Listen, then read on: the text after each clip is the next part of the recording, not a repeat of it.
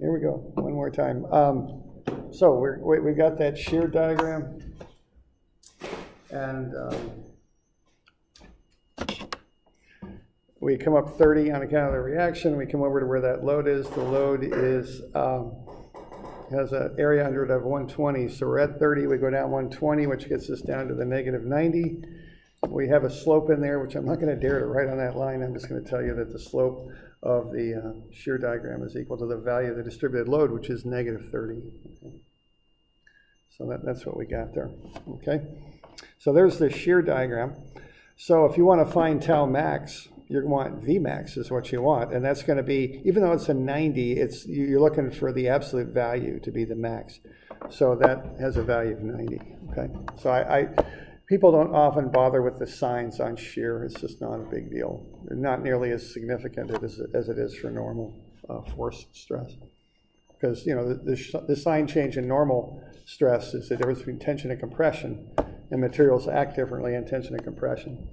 But the sign change in shear isn't really a big deal. It's just sliding one way versus sliding another, and materials don't act much differently in either mode. All right, so there's our maximum shear. It's 90 kips, I think, yeah. All right, kip being 1,000 pounds. All right, now what we're going to do then is just divide that by the area, not of the whole beam, but just the web. And the idea is that's where most of the shear occurs.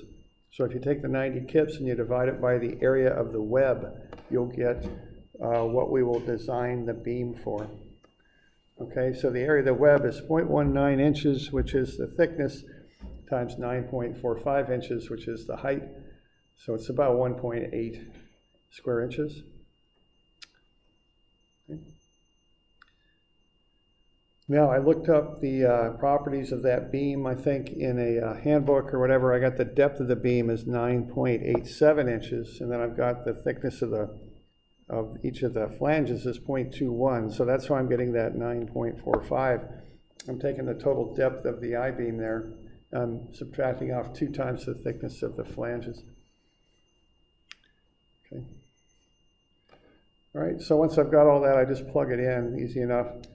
So the shear is 90,000 pounds divided by that area, and that comes out to be 50,125 pounds per square inch. That's what you would design that beam for. Okay.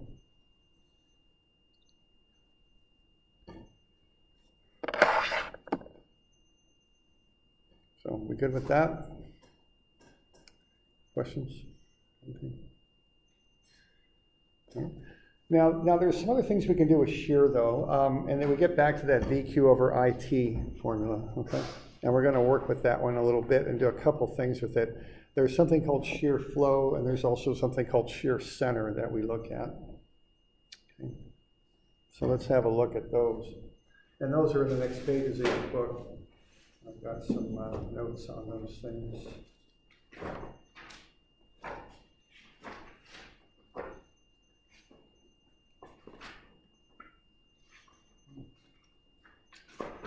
Come on, page 874.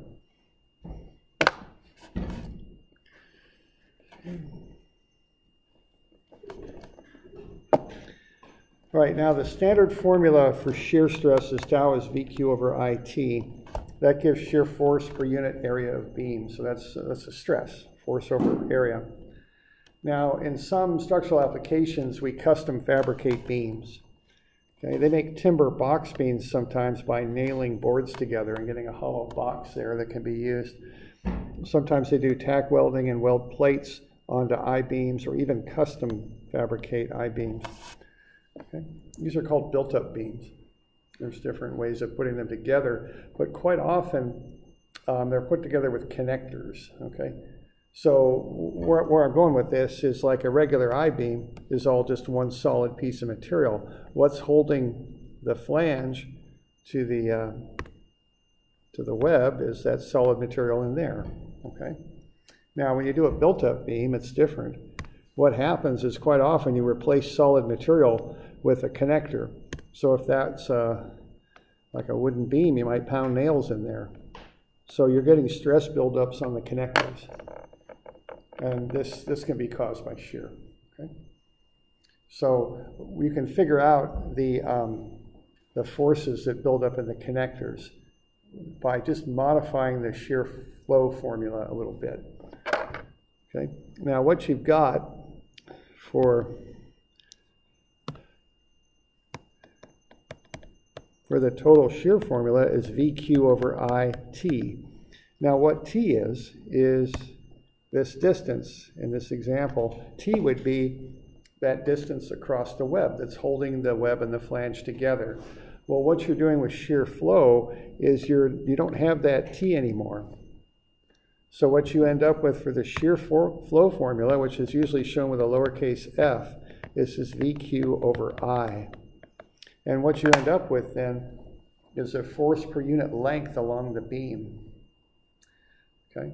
And this is kind of you can use this to get the force buildup in the connectors on the beam.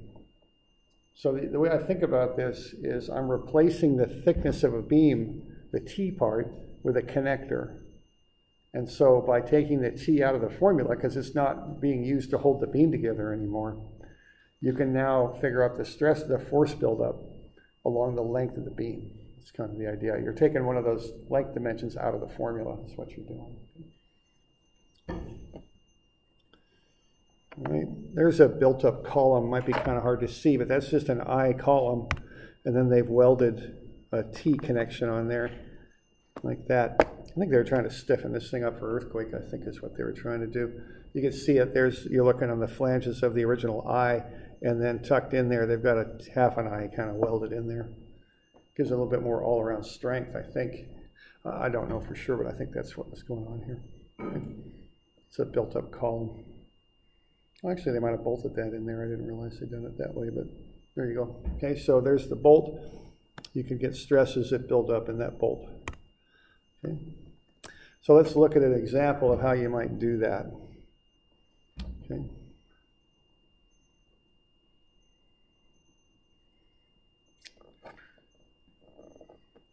Okay, so we're going to do shear flow, which is F, it's VQ over I. All right, and here's the idea. If you, instead of gluing these laminations together, if you had a nail that was coming up through here, and that's how it was being held together with a series of nails, what would happen when you load that thing up is each one of those layers is going to want to bend slightly differently and end up being a slightly different length. Okay, when the thing starts off, it's a rectangular beam, but then when you apply those loads, it starts to bend and flex, and each piece of that beam wants to flex a little bit differently. Okay, so those layers on the beam want to slide one across the other. Well, when the beam wasn't loaded at all, you know, which is normally when you'd work on it, if it was just a rectangular beam, and you made the connections in there by pounding nails in there, like so, once, and you know, down from the bottom too. Once you bend that beam, those different layers are going to want to slide one across the other, and the only thing preventing that is the nails. Okay, so the nails are going to build up forces. Is what's going to happen.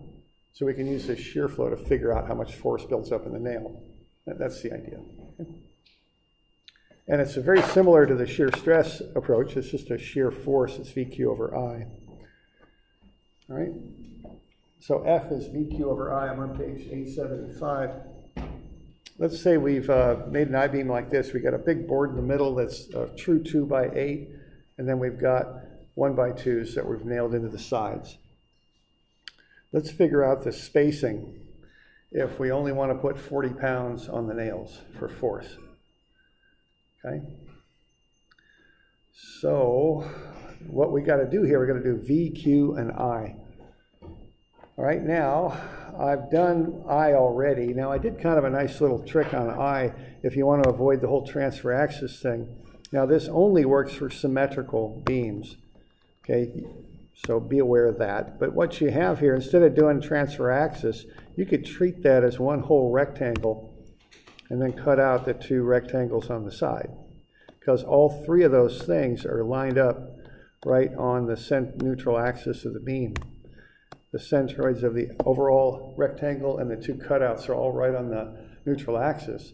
So you don't need to do I sub x, I bar plus AD squared thing on that, okay? You can just do a subtraction. So I'm doing the overall dimension of that entire box, 6 by 8, so 6 times 8 cubed over 12.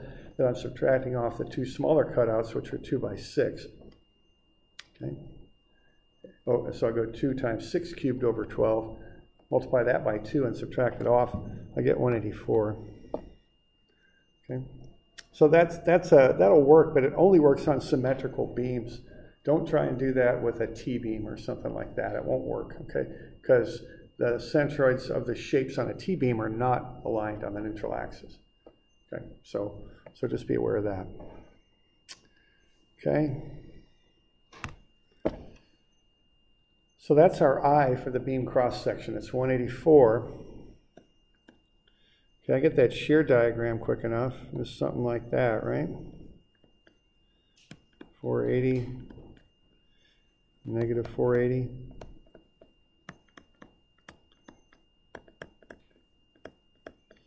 Zero and zero. Okay, there we go. We all right with that with the shear?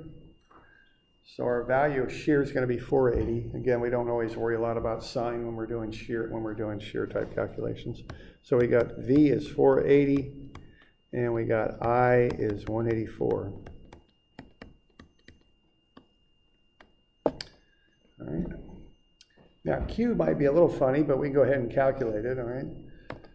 So okay, so there we go. So there's V is 480, I is 184, and then just be sure you put this note in here because we're going to run down and do some T-beams in our homework and all that. Don't attempt this approach on T-beams. They just don't work. It just doesn't work, okay? Because again, the centroids of a T-beam, of the shapes of a T-beam, if you use this cutout approach, they are not lined up on the neutral axis. See, the neutral axis of that thing's going to be up here. If you then use this approach of taking the whole rectangle, the centroid for that's going to be down there. The centroid for the cutouts will be down there. Nothing's lined up on the neutral axis, okay? So it won't work. You can't do this subtraction approach on a T-beam. It just don't work. Anything, an L-beam, same thing, wouldn't work, okay? Only if the beam's symmetrical about the x-axis will it work, okay? All right. So what we want to do here next is we want to find Q, okay? So let's find Q for one of these little sections of the beam. So what we want to do is we got one nail in there. We're going to find Q for that one piece. So let's see if we can find Q for that. Now what Q is the area that would shear off times the distance from the neutral axis to the centroid of that area. Now don't worry about the fact that that thing's kind of nailed in from the side. That does not affect Q at all. All Q is the area that would shear off times the distance from the neutral axis to the area. And why don't you just spend 3 or 4 minutes looking at that, or maybe 1 or 2 minutes, whatever. Find Q for one of those little flanges that's nailed in. If you got questions, let me know. We're looking at the area that would shear off times the distance from the neutral axis to the center of the area that would shear off.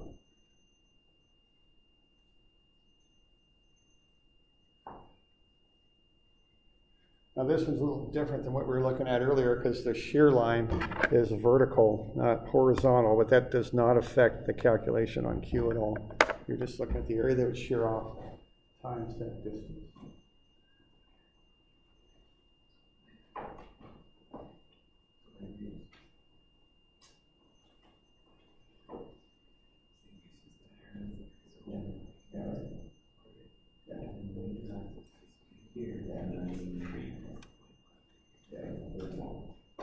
Very much good. It's just a couple numbers.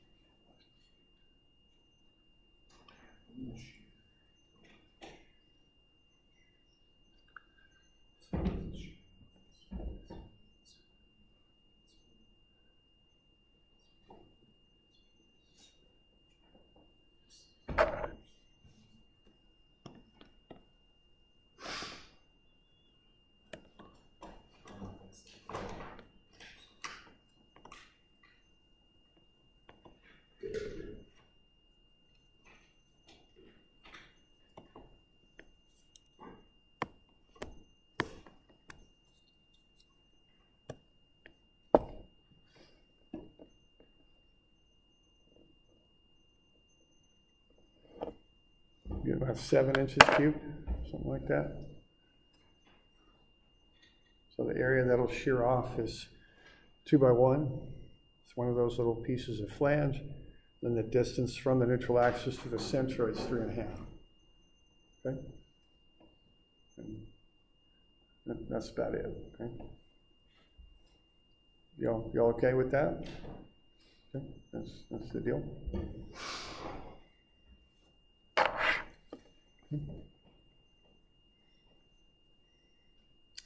All right, so now we got the 3 things. We got V, Q, and I, so we can go ahead and find what we call the shear flow.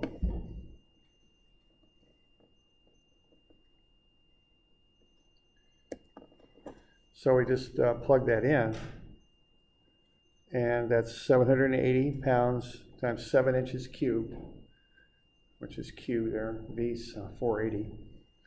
So 480 pounds times 7 inches cubed divided by I, 184. And F, the shear flow, comes out to be 18.26 pounds per inch.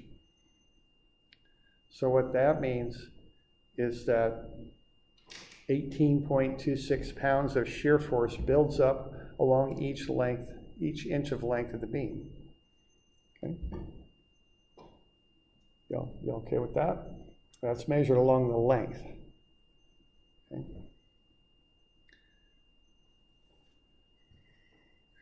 All right, so once we got that number, if we know our nails can hold 40 pounds, we can go ahead and find the spacing on the nails.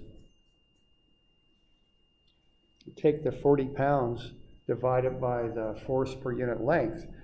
If you look at the units there, the inches will come up top. You get 2.19 inches. All right.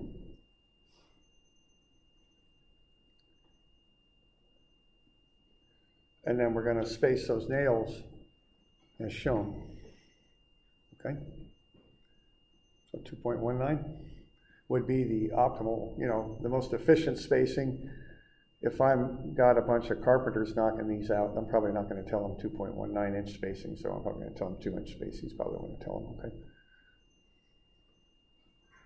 It's in the interest of getting along and making sure they don't have to be measuring things out quite that exactly, okay?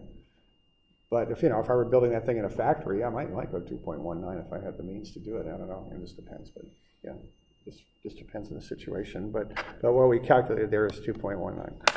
So we all right with that? So, all these calcs are simple enough to do, but we do have to kind of keep track of what, which way the dimensions go. This is along the length of the beam, is what it is. And, okay, and what these different things mean. So if you look in your formula sheet, Q just says A times D. A means the area that would shear off. D means the distance from the neutral axis to the center of the area. So just remember that, okay? So that's shear flow. Now we also got this other thing that's kind of weird. It's called shear center, okay? Now the shear actually flows through a beam, and it can cause kind of a moment and can cause beams to warp when you apply forces to them. I'm on page 876. Okay? So you kind of think of shear as being like a fluid that flows through the beam cross-section. And this can be a bit of a problem. And an example of this would be C-channel frames. There used to be one of the big 3 truck companies used to make their frames out of C-channel. They don't anymore. They make them out of tube, I think. But this was back in the 70s or 80s or something, I don't know. But it might have been GM, but I can't remember which one did. But they made their frames out of C-channel, kind of like this old frame that you're seeing here. That's C-channel. Of course, it's so shady, it's hard to see in there. But by C-channel, there's C-channel too. What I mean by that is a beam with a cross section like that. Okay.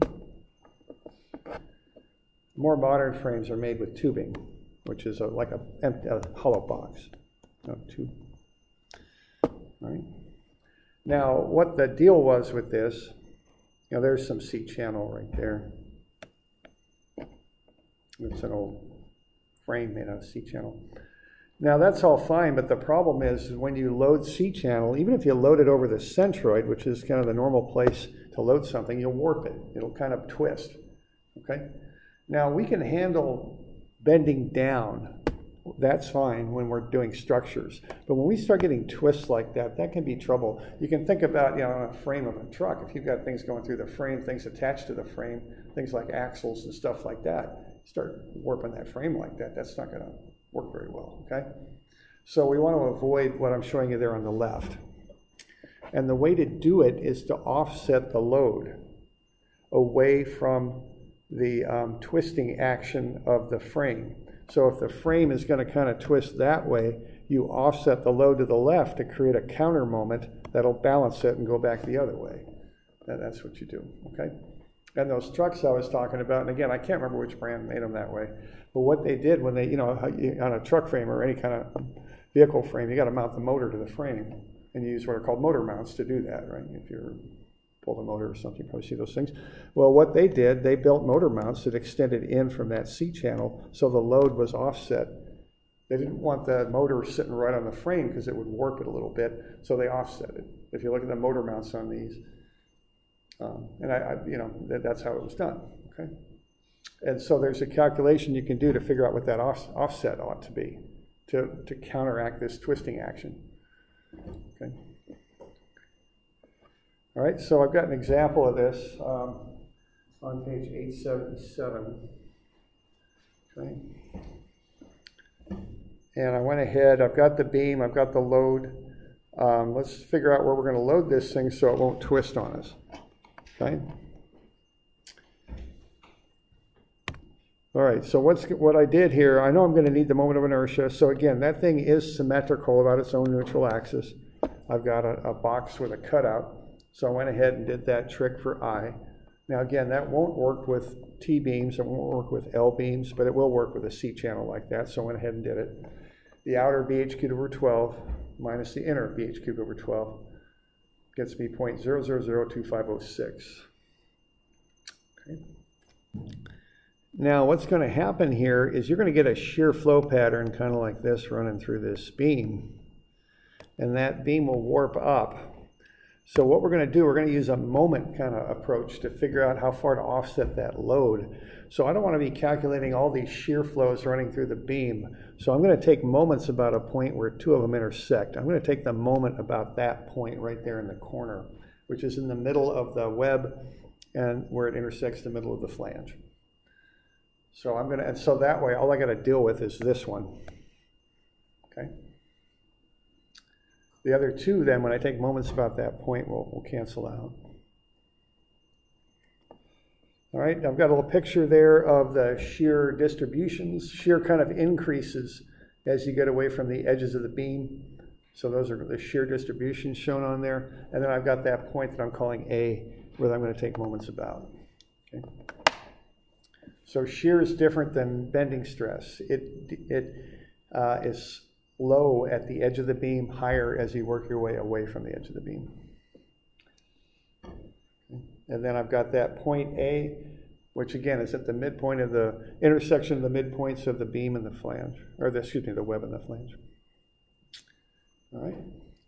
So what I'm going to do is I'm going to figure out the shear force by unfortunately integrating the shear flow. That's how I'm going to do that. And I'm going to do that for that lower flange on this beam. Okay, so this is a little bit of mathematics here. So I'm going to find F equals VQ over I for the lower flange of the C channel. The lower flange is right down there. Okay.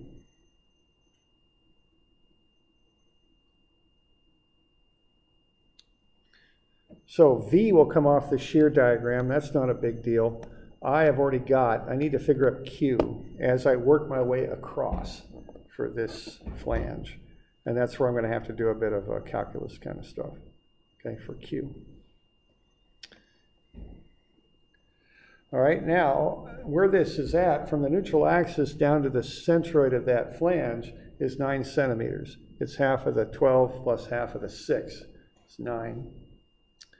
And I'm gonna consider the flange to go halfway into the web, which I'm pretty sure is just an empirical approach, assuming that the flange extends halfway into the web. We're kind of taking that material, giving half of it to the web above, half of it to the flange. So I've got 18 plus half of 6, that makes 21. That's how far over I'm gonna assume my flange goes. So I don't think we're in the realm of exact analysis here. I think we're kind of making some assumptions and doing some things to calculate this out. So this is a little bit more on the engineering side as opposed to the pure science side with what we're doing here, okay? All right, now I'm going to find AD. Now A is the area that would shear off. That's going to be the thickness of the flange times whatever my distance x is. That's 0.06x will be the A. The distance will be that 9 centimeters. I want that in meters, so that's 0.09. So Q will be the product of the two, the area times the offset distance. It's 0.0054 times x. And the units on that are meters cubed. So the x is a variable, and the m cubed, of course, is a unit. They're different things, okay? Now, again, like I'm saying, that shear is going to vary as I work my way across the flange. So I'm going to have to integrate this out to sum this up. What I've got there is Q for any particular location x from the side of the flange. What I need to do is to kind of get this shear flow as I'm working my way across. So the first thing I'll do, I'll take F as VQ over I. So I've got Q as 0.0054x. V is whatever it is on the shear diagram. That'll just translate down to this location. So this calculation is independent of V. V is just a value off the shear diagram. And then down below I've got I. If I collect terms, I get my shear flow term there. V times 21.55 times whatever x is. So that's the shear flow at any distance x on that flange. Okay. And that's newtons per meter. Now what I'm going to want to do is add that up over the 21 centimeter distance. And so I have to integrate it because that value of Q changes as I work my way across. Okay. So I got to integrate that out from 0 to 0.21 meters, 21 centimeters, okay, to get my total shear force. So there's the shear flow. I'm going to do a little bit of an integration there and get the shear force. Okay, so I'm going to go 0 to 0.21 of that shear flow expression, V times 21.55x dx. Okay. The V can come out because V is just a constant as I do this integration. It's whatever the shear is on the shear diagram, so that's not going to change as I integrate, so I can pull that out. I'm just going to integrate then 21.55x. I'm going to get 10.77x squared, 0 to 0.21. So I'll plug in the values, and what I end up with then is the shear force on that flange. It's 0.4752 times whatever the shear is off the shear diagram. Okay.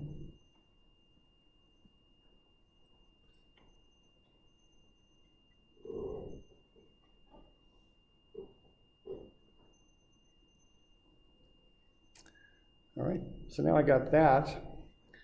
That's a force is what that is, because I've taken the shear flow in newtons per meter and integrated it over a distance, so now that's newtons is what that is if I'm in the metric system. Okay, that would be newtons.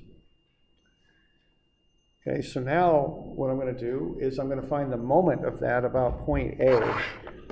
Okay, all right with that? So I'm going to find the moment that causes about point A. So my distance there is, so what I want there is the distance to get that moment. Now I got point A is in the middle of that flange, half of 6 is 3. From there, I go down 3 to get to the base of the flange, 12 to get to the top of the flange below, and 3 more to get in the middle of that flange. So 3 plus 12 plus 3 gets me 18 centimeters down, which is 0.18 meters. So I multiply that by the shear force. That gets me the moment. So that's the moment about A that is caused by the shear flow in the lower flange. And that's what I need to balance with wherever I put in the load, how I transmit that load down to the C channel. So I want to balance that out. So I want to figure out where I'm going to put this load, which is really the shear load. It's V. So I'll call that V over there. And I'm going to VE, E being the eccentricity, how far to set it over from A. Okay. And that's equal. I want that to balance out this moment. So I just set them equal and solve for E.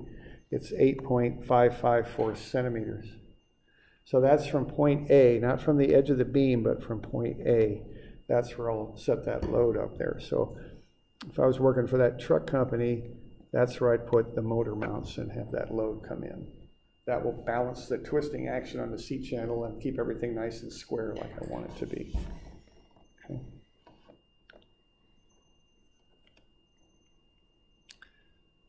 Questions on that?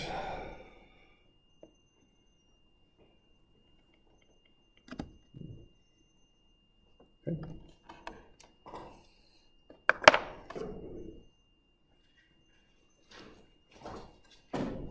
All right, so we'll get you some of these to do. Get you a few of these, I'm afraid. So let's see. Yeah. I've already given you that handout, that shear and moment problem handout. And then I'll get you some more shear problems to do. So, and then let's see. So what I've given you here so far, I think was it 344? Was that shear and moment? Yeah, 351, 353. I'm going to get you some more here. So 361 and 2, those are just straight up shear problems. And then 371 and 372. So that's quite a list. We'll start going over these on Monday, I think is what we'll start doing. Yeah, 371, 372. And so those are due on Wednesday, okay? And I'll get those back to you before the final. Wednesday is the 11th, I'm pretty sure. Yeah. Okay. So we're good to go. You said some of those were on there. I handed one of them out, the 344. I think I've got some here. They're available online too, but I've got some here. You know, but they're online, but for those of you online, but I've got them here too. Okay? Yeah, I think I had something written out incorrectly there. It's 372. I think I had 327 written down, but it's actually 372. All right, so there you go.